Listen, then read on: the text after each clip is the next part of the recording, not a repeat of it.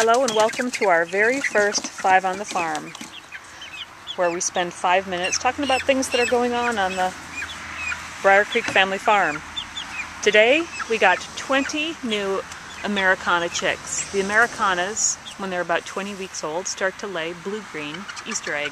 Well, they call them Easter eggs or Easter egger chickens, but blue-green eggs. We're also going to talk a little bit about how we house our chickens. This is a chicken tractor.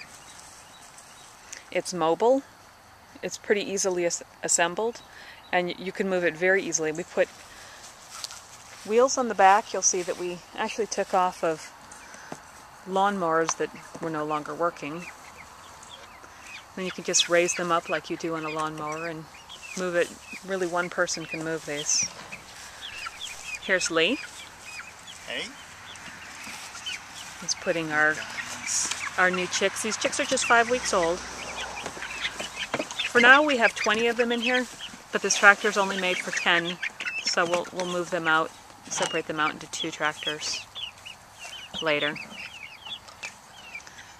Usually when we make tractors we try to use reclaimed materials. This one was made of all new except for, as I said, the tires on the back, the wheels. These chicken wire goes around the entire yard of the tractor. We have too many predators, including our worst predator here is probably hawks, and even when the chickens are big, the hawks will come and just basically pull off the head of the chickens if they're not fully enclosed. Lee, you want to explain a little bit about the design? Okay. The entire bottom is what's that called?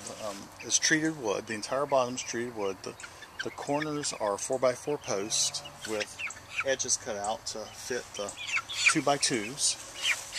And Rosie's zooming in on that. The front is just a frame for a door with safety latches. We use safety latches to keep things like the raccoons from popping those latches open. And then we have right here, we've got an area where the water bucket can, it's just a standard 5-gallon bucket where it can sit and be supported, and underneath are these little nipples that you can buy online for $1 a piece that just turns a regular bucket into a chicken waterer.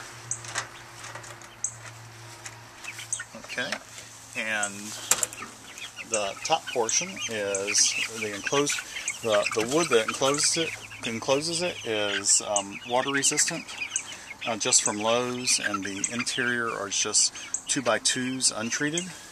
And then on top we have some roofing material. I put in, as you can see, I put in a ramp for the new little chickies to come up. And then you have 2 roosting 2x2s across here so that they can roost at night. This is about the perfect size for 10 adults. Just fine for the 20 adolescent ones that we have here. And he's a southerner. He's not saying 10 adults. He's saying 10 adults, because we don't buy 10 chickens. Just a joke.